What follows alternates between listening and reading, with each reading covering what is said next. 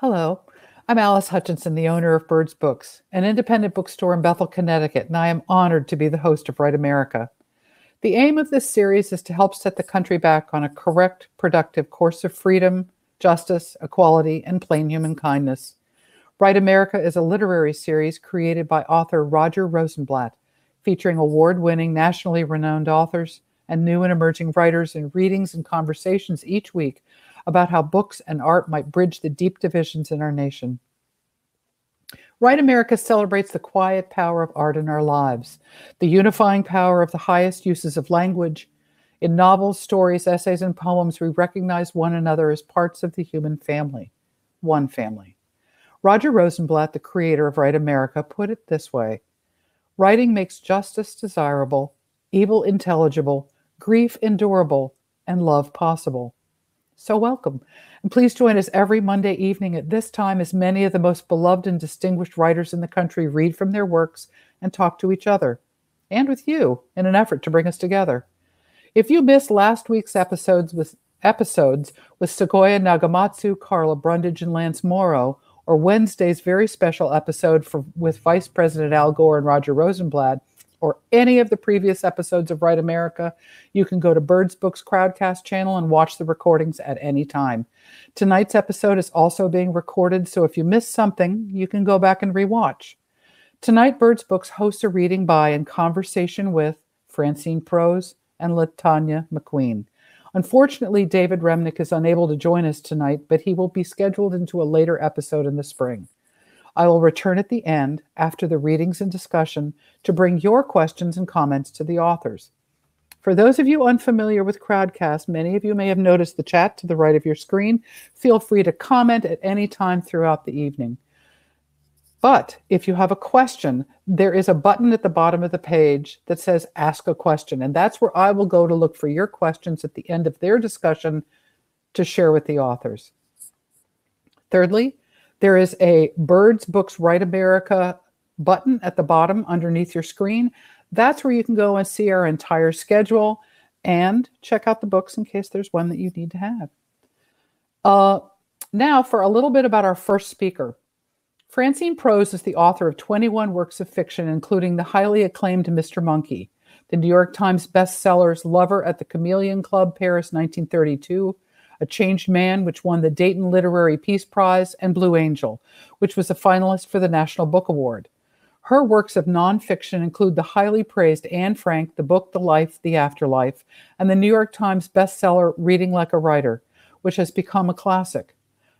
Her most recent book is The Vixen, released in June of last year. The recipient of numerous grants and honors, including a Guggenheim and a Fulbright, a Director's Fellow at the Center for Scholars and Writers in New York Public Library. Prose is a former president of PEN America Center and a member of the American Academy of Arts and Letters and the American Academy of Arts and Sciences. She is a distinguished writer in residence at Bard College. Please welcome to the screen, Francine Prose.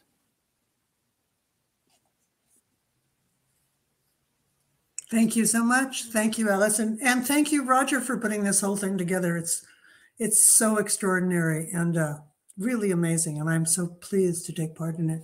So I'm going to read from my new novel, The Vixen. And the book came out at the end of June. And I've been reading from it quite a bit and doing a number of Zooms. And I've been super careful not to read the parts that have any of the spoilers in it, because the novel has certain surprises in it.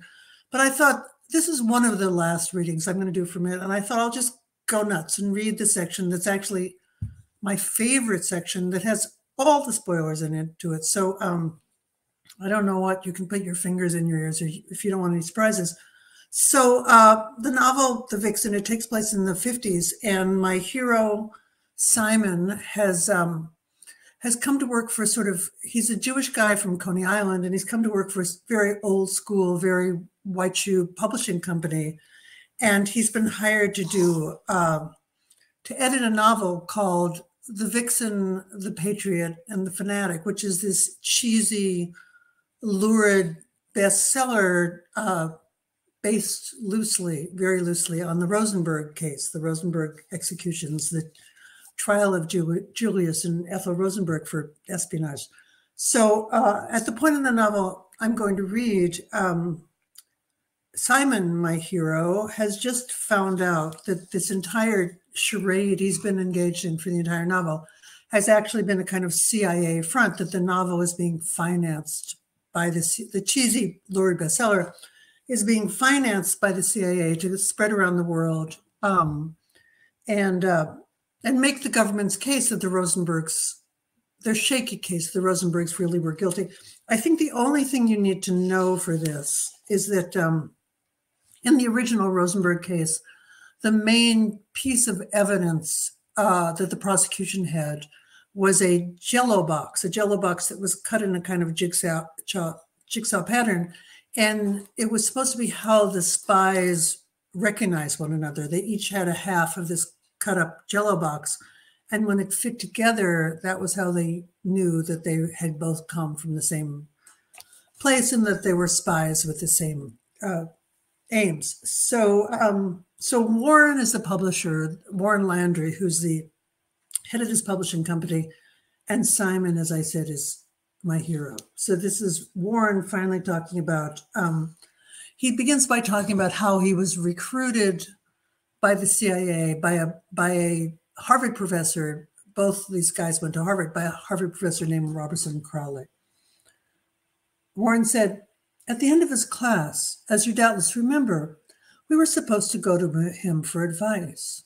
I was flattered when he closed the door, proud when he asked if I thought about serving my country in a very interesting way. It couldn't have been less hush-hush or more straightforward. Later, of course, I understood that these end-of-semester conferences were mostly about recruiting, though not, as it happened, yours. Warren turned his palms up. Look, he had nothing to hide. And that was it, I said. You went to work for the government, and publishing has been a sideline, a front? I've never thought of it like that, but such a crude formulation. What is the front? What is the back? What is the middle? What tedious, vulgar distinctions. He walked me over to the bookcase, and when he turned around to face me, he seemed to have grown taller, younger, more vital. Guess, he said, take a guess.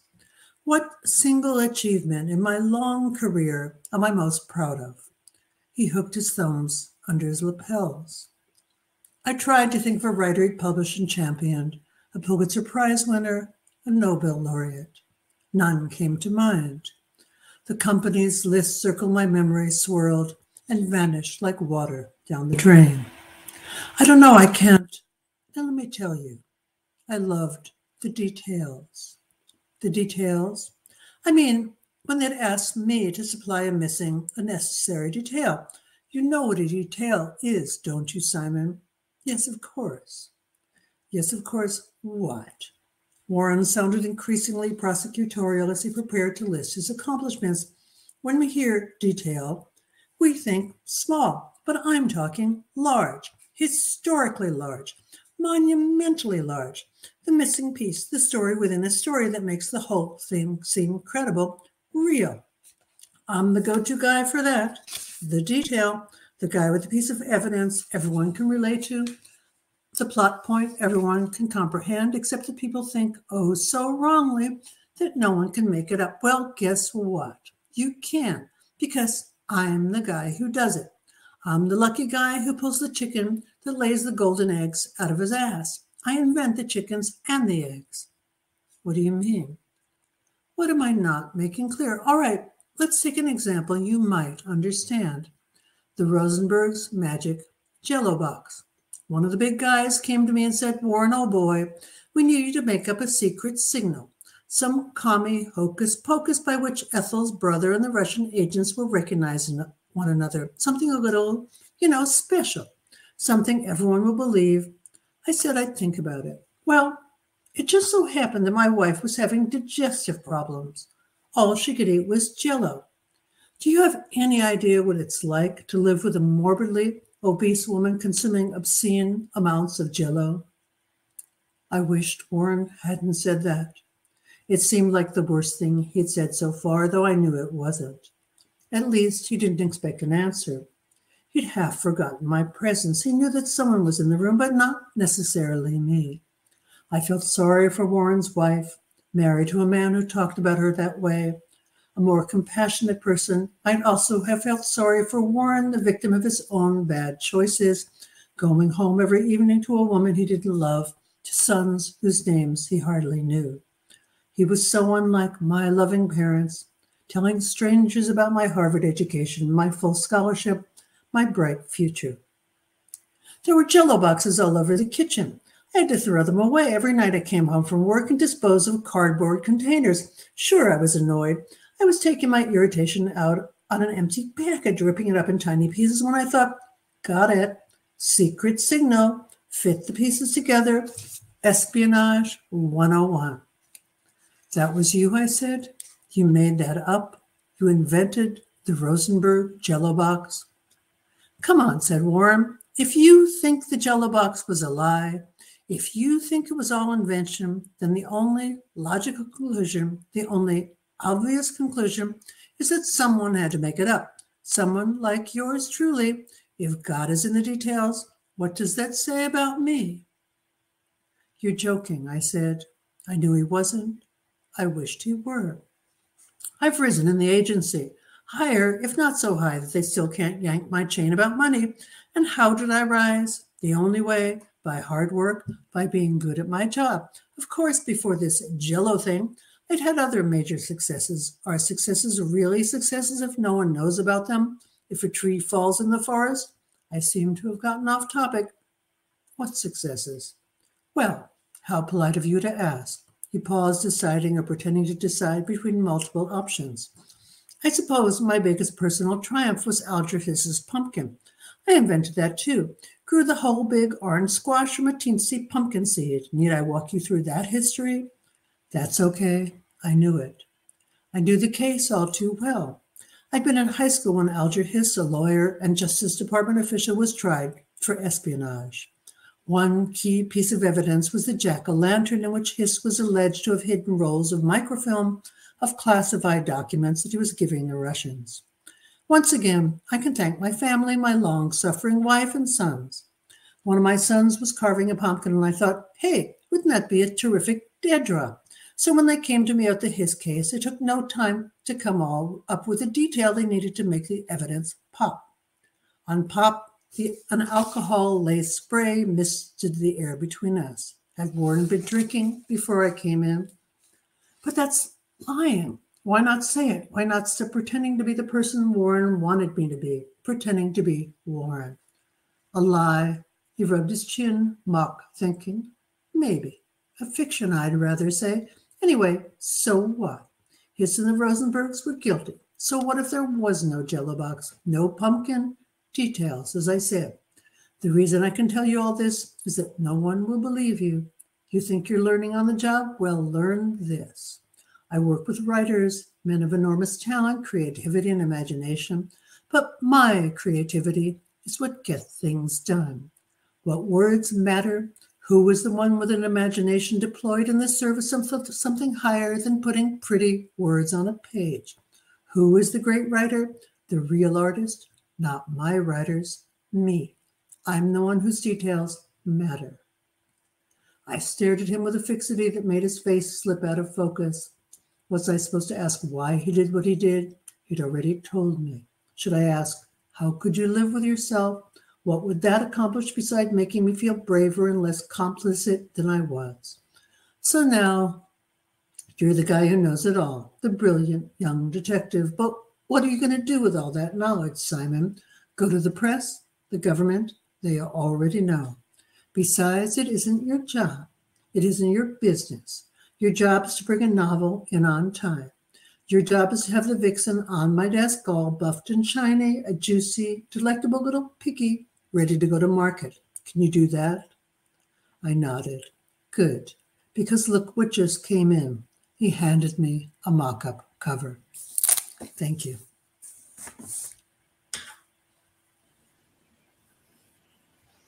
No, thank you. Our next speaker is LaTanya McQueen. who has an MFA from Emerson College, a PhD from the University of Missouri, and was the Robert P. Dana Emerging Writer Fellow at Cornell College. She is an assistant professor of English and creative writing at Coe College in Iowa. LaTanya McQueen's work has been published in Tri-Quarterly, West Branch, Pleiades, the Arkansas Immemorial, the Arkansas International, the Florida Review, Bennington Review, Passages North, Black Warrior Review, 14 Hills, the North American Review, Ninth Letter, New Orleans Review, Indiana Review, and other journals. Her most recent book is When the Reckoning Comes, a novel, released in August of 2021. Please welcome to the screen, LaTanya McQueen. Let me grab you here, LaTanya. Thank you so much for inviting me, and thank you, Francine, for that wonderful reading. I'm going to read an essay. It's an older essay from this first book that I did, and I'm going to read it because I've been thinking a lot about it, especially now in the context of, of the state of the world. I wrote it during a time when Trump got elected, and I was thinking a lot about the divides in our country, and the divides that we're still sort of having. So yeah, it's something that has come up, I feel like has come up a lot now. And so I felt like I should read it. And it's called A Plum Falling. A plumb line is made by taking a weight and tying it to a cord. The weight, when suspended, makes a true vertical line. It is a standard to measure what one has built.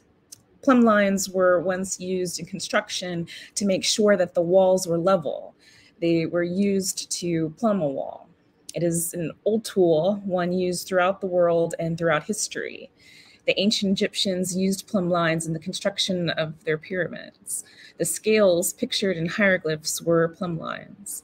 On each side, one can see the weight hung by strings. In the book of Acts of the Bible, God uses a plumb line. What do you see? He asked Amos as he showed him the plumb. For God, justice and righteousness were the plumb line. It was God's scale, this line, measuring our own sins we've cast upon one another. In the passage of the Bible, the Israelites have failed to live to God's grace and his law. I am setting a plumb line among the people. I will spare them no longer, he explained, telling Amos that he would no longer overlook their sins. Here I am, standing at the Smithsonian National Museum of African American History and Culture, the only museum dedicated to documenting the life, history, and culture of African Americans. The museum is separated into two sections. The lower three levels detail African American history, and the upper floors are of African American culture. Not wanting to wait, the people around me head for the escalators up to see what's there first. I take the escalator down and I'm in a large room where lines are quickly forming. There are rows and rows of people filling up the entire space. They are senior citizens and they are children. They are in wheelchairs and crutches. They are being pulled along by their parents' arms. As we wait, they are sharing their own stories about what they know of the museum, about what it has meant to be Black in this country, about Obama's hope. I look at them and I realize that they have been witness to so much of what lies ahead, and yet there is such a collective feeling of joy, of celebration for something long overdue, and standing in the midst of them, I am overwhelmed. This will be the moment that gets me, not anything that I would experience later, but this, of being here and being able to share this moment with all of them. I can feel the ache in my throat beginning, and I have to leave the line before it comes. I find the bathroom, go into the stall, and begin to cry. It takes me a few minutes to get myself together, and when I open the door, I see a woman standing by the sink. She looks at me through the mirror's reflection and tries to smile. "Are you okay?" she asks. "Yes," I start, my face flushed hot with embarrassment. I know it's a lot," she interrupts, and I realize she believes I've already gone through the exhibit. She takes some tissues from her bag and hands them to me. "Look, we're here, aren't we? Just remember that if it gets too much again. We're here and we're going nowhere. We are here, I think. We have survived because survival has been etched deep within our bones, and after everything that's been done to us, we are still here." The great chain of being, or ladder of being, was a hierarchical structure believed to have been decreed by God to represent all matter and life.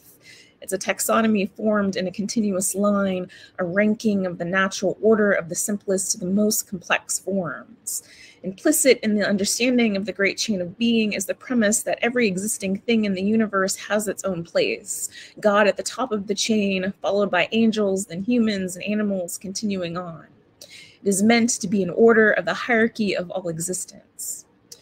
Pseudoscientists of scientific racism drew from the great chain of being for their arguments. If there was an order, a hierarchy, then there were those that were superior and those that were below them. In the United States, scientific racism was part of the justification for slavery. It was easier to commit an atrocity upon someone when one believed that they were lower, or when they believed that they were not even human at all. The Mason-Dixon line was created between 1763 and 1767 when two men, astronomer Charles Mason and surveyor Jeremiah Dixon, set out to settle a border dispute involving the land between the British colonies of Maryland, Pennsylvania, and Delaware.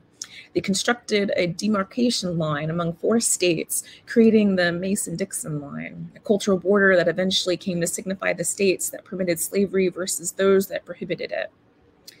In order to construct the line, Mason and Dixon lay markers through all kinds of terrain and weather conditions. At night, they would take astronomical observations of the stars to guide their way, lying on their backs as they looked through a telescope to measure the angles between the stars and the meridian, the due north line.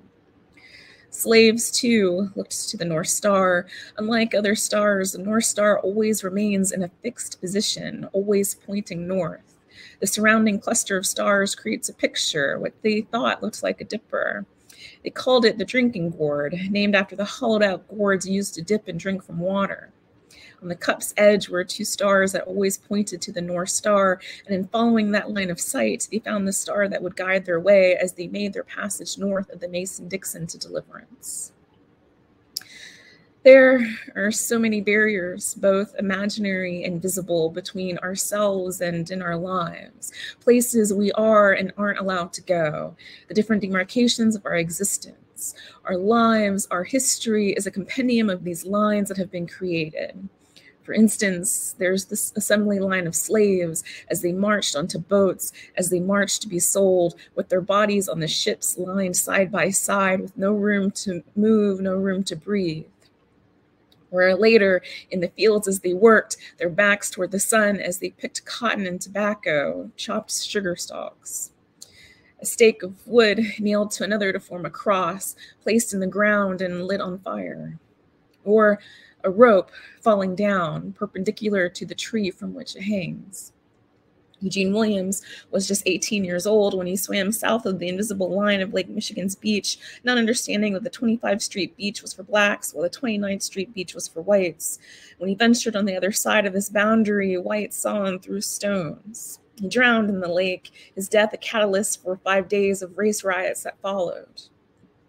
In our present day, you can draw a single line on the map of certain cities, marking the racial divide between whites and blacks. It is 8 Mile Road in Detroit, or Main Street in Buffalo, or Delmar in St. Louis, otherwise known as the Delmar Divide. It is US 275 in Tampa and US 49 in Shreveport. It is the railroads in Pittsburgh and Hartford. These barriers have been stitched into the fabric of our country, the railroads and highways, the thread forever separating us. We are ushered inside the exhibit, but really what has happened is that we have moved into another smaller room. A guide stands near a glass elevator. He guides a group of 30 in at a time, and once the elevator has descended, he begins his speech to the new crowd that's formed. Congratulations, this will be the last line you'll have to wait in today. The crowd laughs in response. The guide then tells them that the history exhibit is over a mile long and that there are no bathrooms until we get to the end. Go before you start. Make sure you have tissues, he says. A lot of what you'll be viewing will be difficult, so prepare yourselves. The elevator comes and I go in with the next group. We pack inside, the doors close, and we go down. "Look," a child says, pointing, and my eyes follow to what she sees. Now I understand the reason for the glass. As we go down, we can look at the walls and see a timeline, counting backwards through our history. 1900, 1800, 1700, we all read out loud, and my heart whispers, "Say her name." As everyone counts, my heart aches in the knowledge of the Wilmington riots, of Bloody Sunday, of the bus boycotts and lunch counter sit-ins. I think of prison chain gangs, of poll taxes and literacy tests, of the cotton is king fields, of necks broken from the tightening of a noose. I'm thinking of the swing low, sweet chariot roads that took us home to freedom. I am thinking of all we risked and all we lost. 1900, 1800, 1700, 1600, 1500. The elevator stops at 1400. The doors open, and what we've waited so long for has now finally begun. My mother once told me a story of the time they integrated the schools. They brought all the Black students into the auditorium with the white ones, and all the Black students went to the back of the bleachers and sat together, and all the white students were in the front, and it was us and it was them, my mother said. We were here and they were there. Years after her death, I will relay this story to my godmother, my mother's cousin, who grew up with her on neighboring family farms. She'd pause for a moment before responding. I remember that too. After all these years, it's really the one thing I also remember. That image of the auditorium waiting for them to call each of us down from our different groups and tell us where we should go. It's funny that between us, it's what's stuck in both of our minds. Why is that, do you think? Good question. You know, it's not that there were so few of us that we grouped together. There was actually a good mix between Black and white students at every school, and we were about 50-50, and I don't remember anyone telling us to sit together. By the time I got to the auditorium, that's just what it was. So who was the first person? Did someone separate the first group of Black students and tell them where to sit? Or did they just sit in the back because that's where they assumed we belonged? I could spend hours telling you of the museum, of each one of the displays and what they entailed, the hours it took traveling up the ramps to the documented centuries. I could describe to you each piece that brought to the forefront the history I've learned and made me see the realities of the stories I've been told. The cowskin whip lashed on the backs of slaves, or the fragment of rope used to lynch Matthew Williams, the colored only and white only signs designating segregation, the stool from Woolworth's, Harriet Tubman's shawl, Carlotta Lanier's dress. And I see the Southern Railway company car, I'm able to reach out and put my hand on the exterior. Before I leave, there is one last line I wait in, a line to go see the Emmett Till exhibit. As I wait, I listen to two students discuss who Emmett was. Did you hear about how she lied? One of them says. What? This came out like last week. The woman who said Emmett whistled at her. She lied about it all. Everyone is quiet once we get to the exhibit, once we're inside the space that holds his casket. I realized too late that I wasn't prepared for this, and so I leave, walking away from the exhibit and towards the exit. I've seen everything by now, and there is no need for me to go back, no need for me to even look back as I find my way out. I open the glass doors, and suddenly I am back where I started, in the main area where I waited with hundreds of others to go in. This feels symbolic, this circling back I've done, but I will not catch this meaning until long after I have left the museum. They say that progress is cyclical, that it is not a straight solitary line, despite what we may want to believe, but it instead happens in waves. What unsettles me when I think of this is to imagine what is coming. Because with every moment of progress, there comes a moment of backlash. We have made progress, and now we are seeing the tide of it recede. So I look at what's come before, and I wonder how much will be repeated. I worry that when it comes, I will not be ready. I will not be strong enough to weather any of it. But I'm told that another way of looking at this is to understand that in order to finally get to some sort of end, there must be an examination of the beginning. We must understand the past if there will be any attempt to move forward. I take this weight and hold it in my hands. I feel its heaviness as the muscles in my fingers relax, letting it slip and fall through the air. if the weight is heavy enough, it will sink straight down, but it may not. If it doesn't, I'll watch as it swings, waiting, believing that it will steady itself eventually. Thank you.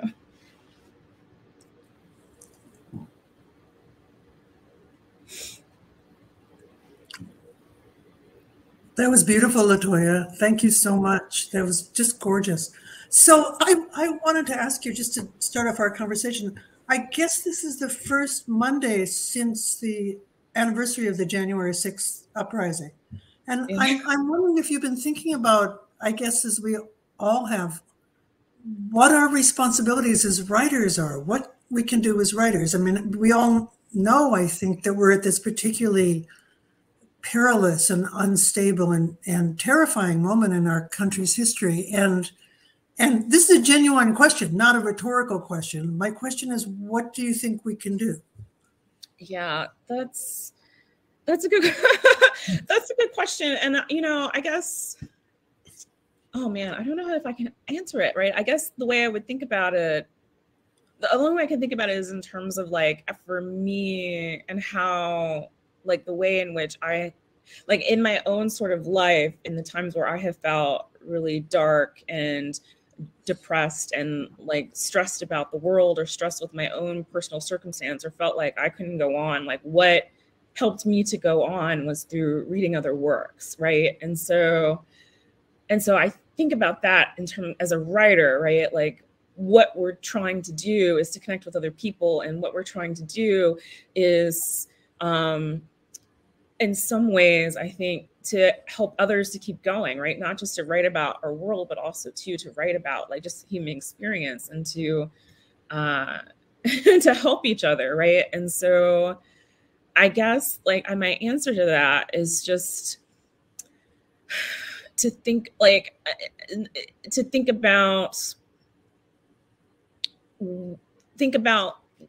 the way in which whatever you're doing, right, might help the person who would read it. So I guess, I don't know. So it's a different sort of, I guess, frame, like a different framing of an answer, right? Because it's not so much like how writing about like what the circumstances of the world, but thinking about like what you're writing about and how it connects to the circumstances of the world, like thinking about what that response will be, or thinking about like how that's going to connect to the other people, like coming at it from that standpoint, if that makes sense. That's a hard question though. I mean, I don't know, like how are It's you? an impossible question. I mean, it's an impossible question, but I'm just asking because I guess because it's something that I'm grappling with on a daily basis, and I'm just so curious to know how other writers are thinking about it, or dealing with it, or even imagining how, I don't know what we can do to make a difference, and why we feel, I mean, I know that I feel that it's a moment absolutely not to give up, or not to surrender to the kind of panic that seems everywhere, but it takes a kind of constant, I don't know what, self-propping up that what we're doing has a real reason for doing it, and we know what it is. But see, that's like, I think that's the thing. Like, I guess for me, I'm so used to, I don't know, I've been writing a long time, but I've been like, I've been invisible for so long, right? But what has kept me going, not just in terms of like my own writing, but just in terms of life, is like other writers, right? Even writers who've maybe just published like one or two like stories or something. Like, I'm always reading like everybody, right? And so for me, like, I'm thinking about the answer to your question in terms of both like political moment, but just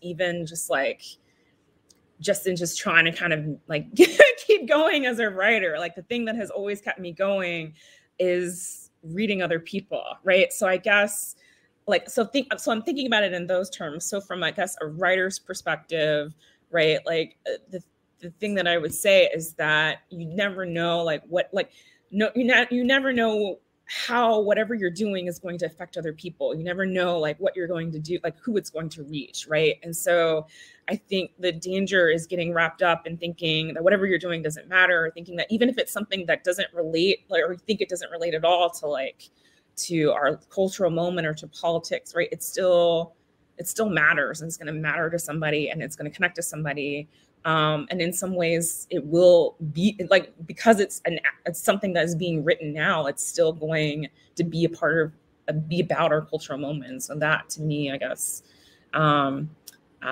is enough. But yeah, it's hard. I mean, I don't know. I used to not write about like politics or news or anything at all. So I don't know. It's hard. I mean, I don't know. How are you, like, what are you thinking about? Or like, how are you, like, I don't know, how are you grappling with it? I don't know. I mean, I keep thinking about there's this kind of wonderful essay by Rebecca Solnit about preaching to the choir, which is the thing I think we all worry about. You know, I'm just doing this and everyone I'm writing for or to agrees with me to begin with, and the chances of my changing someone's mind seem minimal. But she says the choir needs it.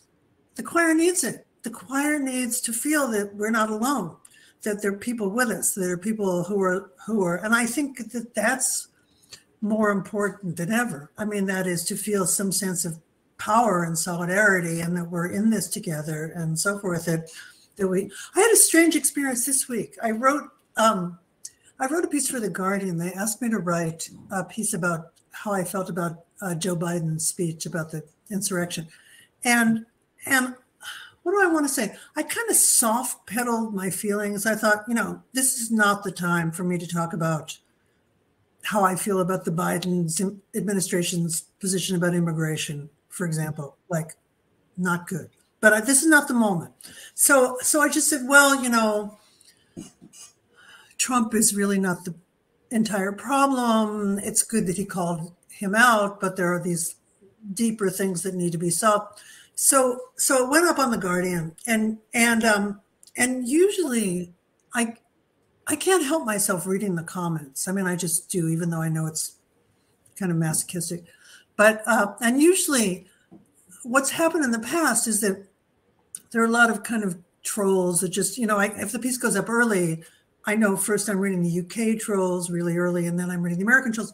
But this time, what kind of shocked me was that of the hundreds of responses, that seemed like some huge percentage of them were to the left, what do I want to say? Were what I really felt and wasn't saying. I mean, that is the ways in which our country has become more of an oligarchy than a democracy, and the way in which I don't feel that my vote counts as much as the CEO of Pfizer, for example. And so I was sort of soft pedaling that, but all these people were right there, and it was interesting to me, and it was sort of heartening that I had just sort of begun to express the edge of what people were feeling, and that there was a kind. I mean, I felt personally helped by it. I mean, I felt encouraged by it. So I think somehow part of what we're doing at the moment is trying to keep each other's or one another's spirits up and our own spirits up at the same time, because the ways in which that spirit is being undermined seem so legion to me, and so constant and so frightening that we really have our work cut out for us. I mean, I didn't write about politics for a long time either, but since 2016, I feel like I have no choice. Yeah. That's interesting about the preaching to or feeling like you're preaching to the choir. And yeah, I hadn't really thought about it in that way, but yeah, she's right in that we need to be reminded.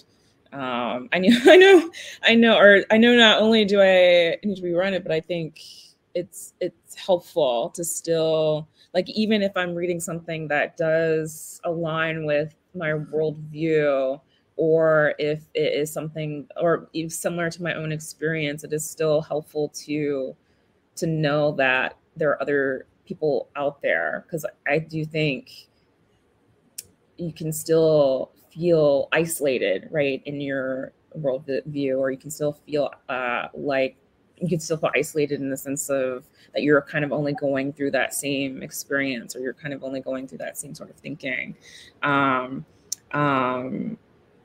but yeah, I don't know. It is, I don't know. It is sort of, I guess on the other hand of that, right? Like there is that sort of, and maybe that fear of that we're all gonna, maybe we aren't really, maybe the things that we are writing aren't necessarily reaching the people that need to be reading it. It's, you know, I don't know. I think I feel like a similar thing would be with like, so I wrote, my novel is the novel that I wrote is like a, I guess it's being marketed as like Black horror, but it's really sort of, it's like horror, but it's like a Southern Gothic, and it's dealing with marginalization. And it's like the primary character is like, she is so, she's a character who has been so affected by the white gaze that she does not know her sense of, she doesn't have a sense of self. And I think for, and it also too is largely sort of about white supremacy and how that affects not just how Black characters see themselves, but you know how like white people also too have seen themselves. And so it's been interesting because I do think the book, I do think a lot, I do think the ways in which it's been marketed, like it should be for those groups too, but it's also, I think other people too should be reading it as well, have sort of not entered the conversation as well. And so, but I think that happens with like a lot of marginalized books, right? Like they sort of kind of frame them in these like narrow sort of parameters.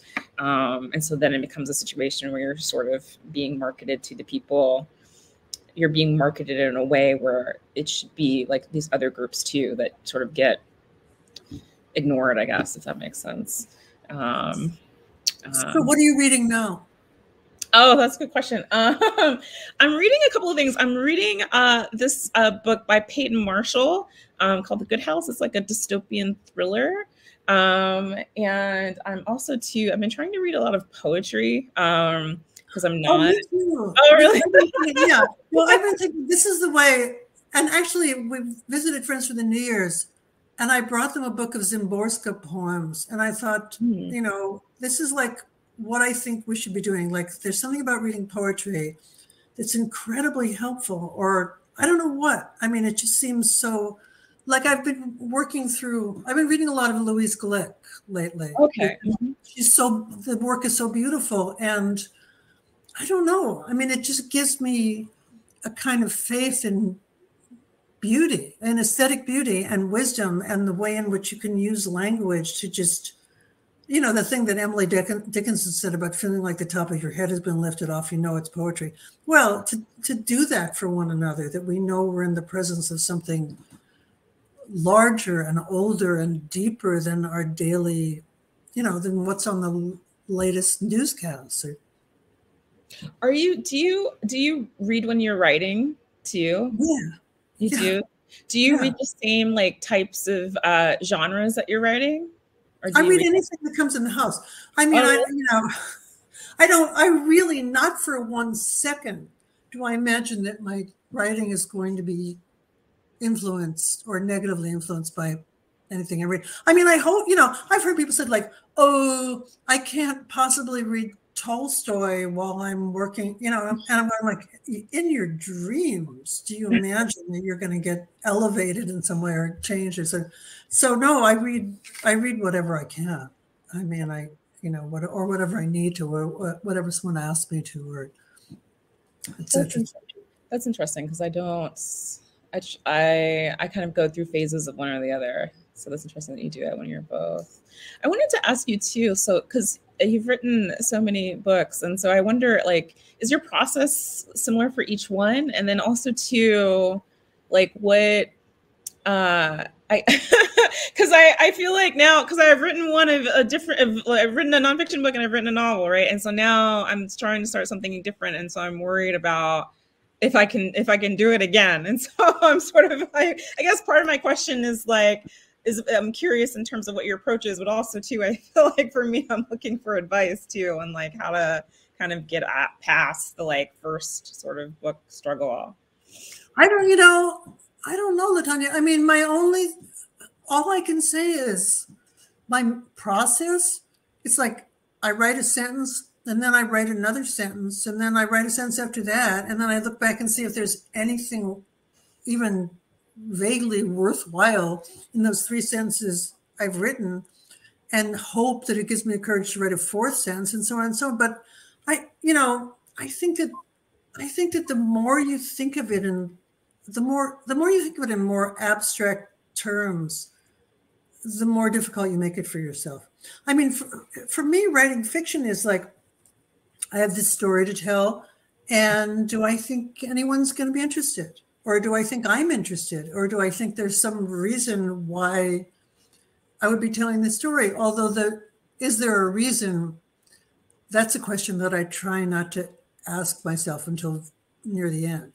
I mean, really, the question is like, is this interesting? Am I interested? Am I excited to get back to work in the day? I mean, which isn't to say that every day is a good day, as you know. Mm-hmm. But, do I feel like I'm pushing, like I'm Sisyphus pushing some stone uphill?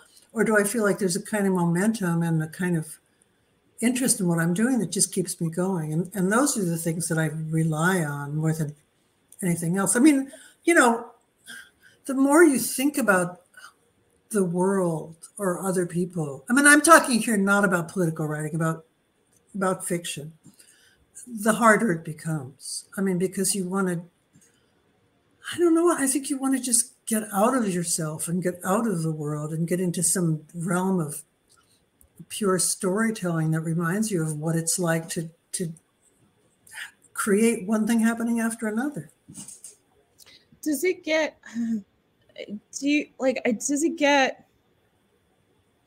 so like trying to kind of get like to not, I don't know how to phrase it. Like, does it ever get, or does it get hard in the sense of like, do you ever like feel like, I guess, insecure? Because everyone I know is like, it's always a struggle, and there's always like insecurity that kind of infects the thing that they're doing, right? And infects them from keeping going. And so I'm wondering if that ever happens, or is it just that you just sort of have managed to find a way to just sort of focus on the thing that you're doing in itself, and that all the other sort of stuff doesn't come into play at all? Does that make sense? So like, yeah, no, the writers I know who I admire the most, who I really, really admire, seem to me, I mean, these are friends of mine I'm talking about, the most uncertain and the most insecure. I mean, the most completely untroubled, perfectly secure people I've ever met about their work were like the least talented writers I ever taught when I used to teach writing. Like, they were sure that they were just cranking out perfection line after line.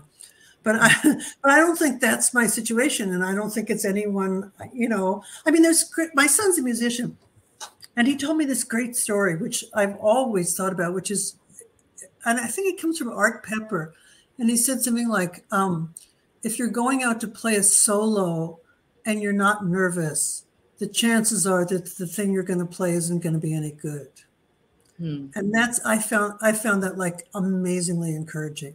Like, whatever, it's never going to be easy. And it doesn't, in my experience, it hasn't gotten easier. I mean, I can't say, oh, I've written all these novels, so now it's just a cakewalk. I'm just like, no, it really is not like that at all. Every single thing has difficulties of its own. And in a way, you want to keep doing the more difficult thing, the thing you haven't done before, the thing that scares you to do it, or the thing that you find intimidating, or that I find intimidating to do.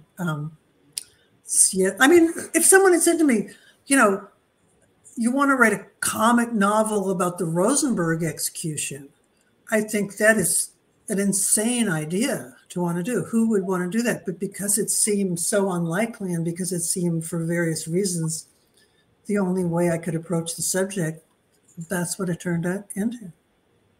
So how do you push through then? Like, does it just, you just focus on the work? Yeah. Yeah. I mean, what, and you just try and get those other voices out of your head, however you can.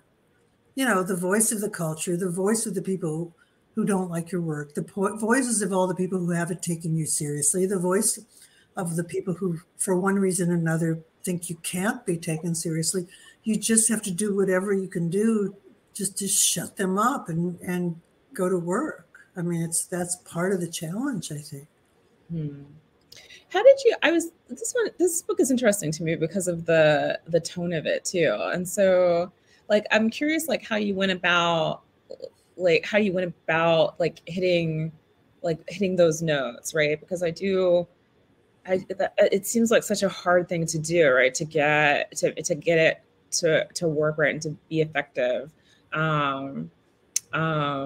So like, what were you, I don't know, this is a hard question too, I think, right? Because it's like, how do you write like humor? How do you write something that's like, that feels like tonally different than other things that you might have done in the past, right? But I was interested in this one because like, it does feel like I could get that in it. Well, yeah. It was partly because the subject was so daunting. And I was so worried. I mean, in some ways, I'm so worried about sentimentality. I mean, I really distrust sentimentality, and it really scares me because it seems like a kind of potentially a tool of fascism. I mean, I think of, I often think of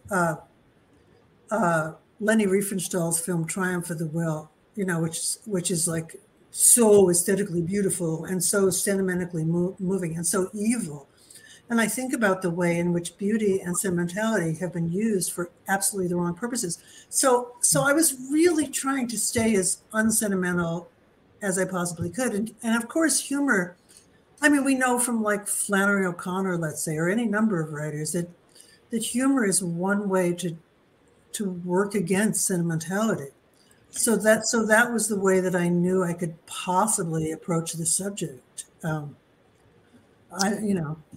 That's interesting. Like, I feel like Amy Hempel does that, I feel like, with grief. And then Lori Moore does it too. Like that kind of, that like dark humor. Well, ZZ Packer. ZZ Packer's a great example. I mean, because she's taking on stuff that is so tough. And because it's funny, it takes a moment to realize how tough it is. So, That's a good, yeah. That's I wouldn't have thought of that as an approach. I guess my fear would be that I would not I wouldn't hit it right in terms of humor. And then it would just be like, I would either go too far, I guess, and then it would be maybe not offensive, but like it would go too far, or it would be not enough. So it would either just not be funny, or it would be like, I don't know. maybe if like, I don't know. I'm trying to think of how, I guess I wouldn't, I don't know. Sometimes I can be satirical, I guess, but like not, I don't know. I guess it's just like I feel like it's a tough voice to pull off well. That's why it's tough. It's not, I'm not going to tell you it's easy. That's why I'm so interested in because like I'm curious, like how you think about it, or like how do you like write like the dialogue or these like sort of like this interiority where you, like it's like hitting these right notes, and like how do you, or like did you like read parts of it or passages to other people to see if like to get their response, or do you just sort of, are you just sort of just trust in this voice that you've created and that it's enough? Well, best case, I'm not there. Best case, I've like left the room and I'm writing. Best case, I have these voices like I'm like taking dictation from I don't know where, and they're just speaking through me. I mean, like the little piece I read, I had put up with this guy, this manipulative, old school editor, publisher for the entire novel. I mean, I had put up with him the way my character had put up with him. And the moment at which I decided to just let him rant and just reveal exactly who he was thrilling. I mean, it was some of the most fun I've had writing because I was just hearing this guy just rant the way this guy would rant if he were a real person. And it wasn't me. There really wasn't me. I am nothing like this person. I am nothing like any of these people. And that was partly why I loved doing it, was that I just, I get sick of I've been me for a very long time. And I get kind of tired of it. I mean, one of the things I was going to ask you about was the difference between writing fiction and nonfiction, because nonfiction, we're writing as ourselves, really.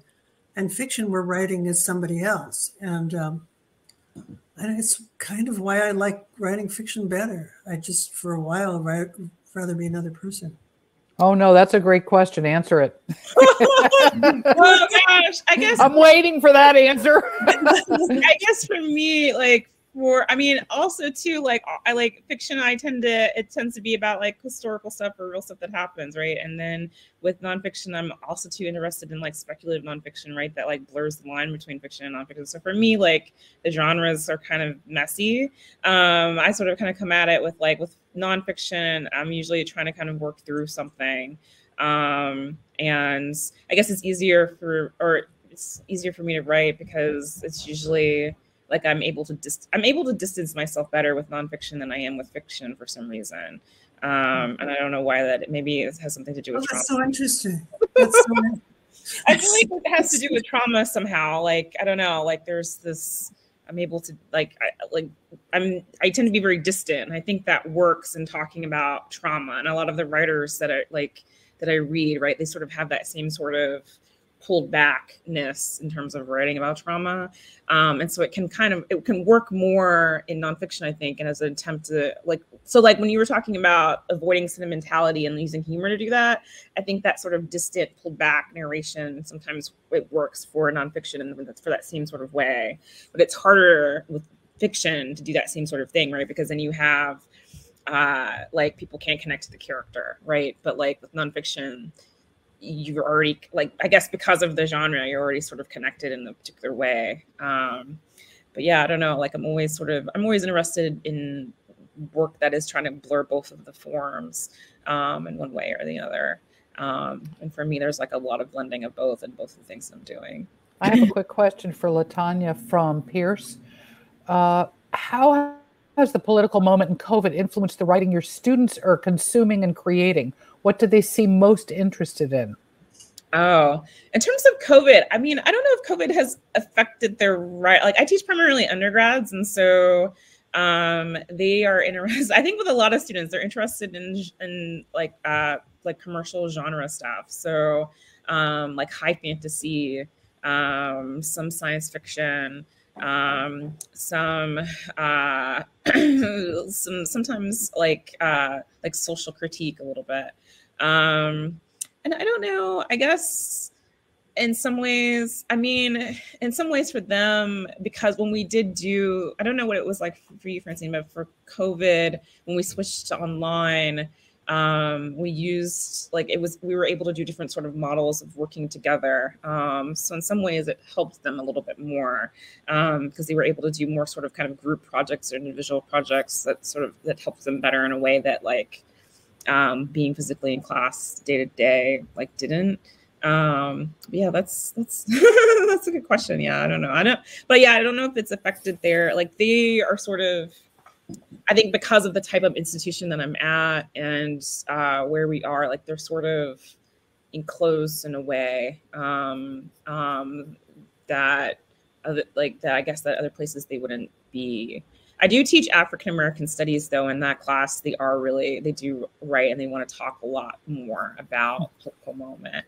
But that's a different sort of thing. That's a different sort of class. Francine, Nancy asked, what guides you toward your stories? It's a very general question, but it's a good question. I mean, it turns out to be something I've been thinking about for a really long time that I can't get out of my head. And it's some image that sticks with me, or something I saw that I can't forget, or a story a friend told me that I can't, and it just keeps turning over until I just figure out a way to retell that story or get to that story. So it's a test of time in a way. If I can't shake it, I feel like I have to write it. Do you ever get do you ever get an idea and then like you go to the page and then you try to kind of work through it and then you realize that this isn't working out? Does that ever happen? You're joking, right? I mean, this book I started 14 drafts of this book before I even got to the first, and a friend of mine said, number them. It's useful to number your draft. So that's how I know there are 14. And they just kept mounting up and mounting up. And at some point I printed them all out. And it was and then various things happened and I figured out how to do it. But yeah, I mean, it's just, you make one mistake after another and then somehow it's not a mistake. It's also mysterious. I mean, as you know, it's also mysterious. It's so hard to talk about because it just feels like some mystery you're tapping into. Yeah, it does. Ladies, this has been wonderful. Our hour is up and I don't want it to end. We could go on all night because I love hearing from both of you and I'm sure everybody else does here as well. But I am going to have to sign off. So I want to thank you both for your time and your art and your sharing of your process. And the discussion was really quite impactful. So thank you very much. Thank you to Francine and LaTanya for participating in Write America this evening, and to everyone who tuned in tonight. And thank you particularly to Roger Rosenblatt for creating this original and important series to look forward to each and every Monday evening. We hope to see you next Monday as we welcome Susan Shreve and Thomas Becker to Write America. Please remember Birds Books has the author's books, and many of them are signed. So don't forget to come visit us. And thank you again for tuning in tonight.